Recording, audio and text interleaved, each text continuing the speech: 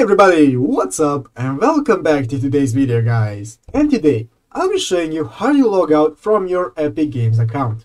So guys, make sure to watch this quick and easy video till the very end and follow my steps correctly, so you can make sure this works the same for you and that you can do this yourself.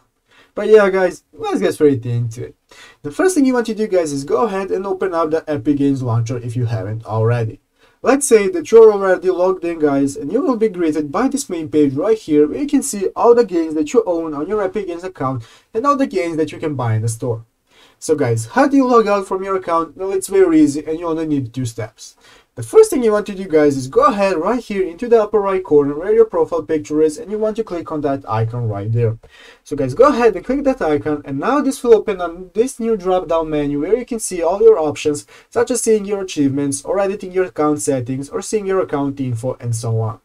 So guys, what we want to do is go ahead and go all the way down here where you can see the sign out button, because guys, this is the logout button, it is just named differently. So guys, we're going to go ahead and click on sign out, and after clicking on sign out guys, now you can see that we have successfully logged out from our account, and now we can log into another account or to the same account if we want. I'm going to go ahead and log in again guys, and after logging in you'll be back in your launcher, and then you will successfully log in again. So guys, that's how you do it. I hope this video was helpful. If it was, make sure to leave a like and subscribe to the channel. So guys, thank you for watching, take care and bye.